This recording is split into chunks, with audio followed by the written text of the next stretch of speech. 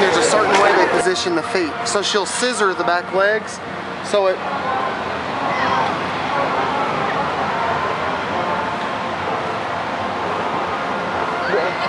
One second, she's being a...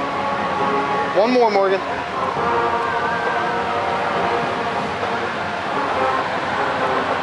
There it is, so if you scoot down. So the first thing the judge will do, he'll have them profile, and he'll look at them from the side like that. And the reason why they scissor the back legs, like where her udders are, it makes that area look fuller and deeper. And so he'll have them, they'll come in down there and they'll walk a full circle, and he's watching how well they walk. Some cows, they really labor, like they walk like it hurts them to walk, and some just glide and they're real smooth. And so they watch them walk, they watch them set up, they look at their bone structure.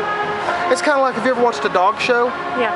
So on dogs, they're trying to pick what's the best representation to that breed.